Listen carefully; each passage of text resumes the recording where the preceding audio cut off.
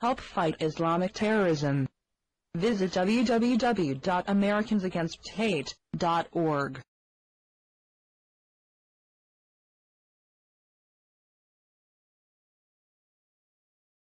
Next speaker.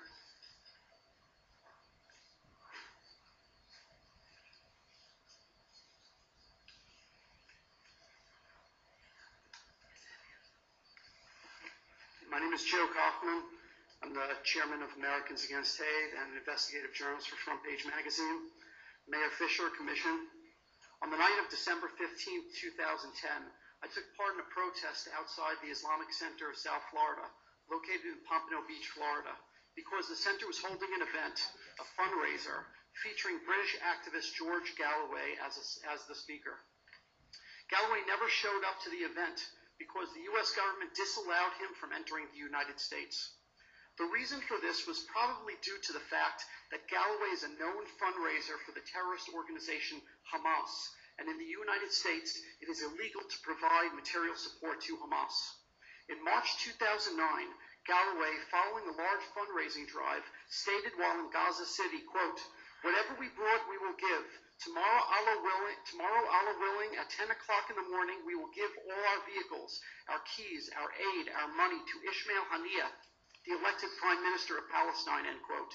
Ismail Haniyeh is the head of Hamas in Gaza. Well, it turns out Galloway did speak at the Pompano Mosque fundraiser, not in person, but over a live internet feed. While I was outside the center, I took video footage of an attendee to the fundraiser, standing with who appeared to be his 3 young sons, who identified himself as a member of Hezbollah. Hezbollah, like Hamas, is listed on the U.S. State Department's list of foreign terrorist organizations. I have this individual on video stating in Hebrew, and there's a word I cannot say here, quote, "Hezbollah is going to expletive you, and you're not going to know how," end quote. I'm going to provide each of you a copy of a video showing this individual making this statement. Now, previously, I had stood here and explained to you how this Islamic Center was owned by the North American Islamic Trust, or NATE, and how that group was named by the U.S. Justice Department as a party to the financing of millions of dollars to Hamas. That information is also on this disc.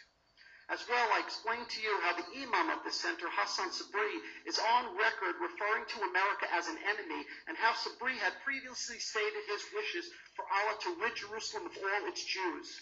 Now I ask you, isn't all of this enough to put a halt to the new mosque that you, the Pompano City Commission, gave this center the permit to build? Isn't all of this enough to rescind the permit? I ask these questions because I know that given all of the evidence against this group, it is my estimation that this mosque will be a threat to the city and to our nation in general.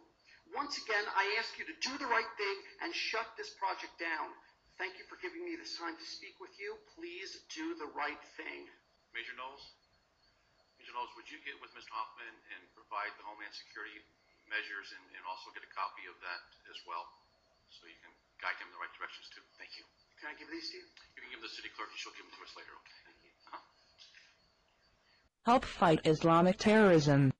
Visit www.americansagainst.hate.org.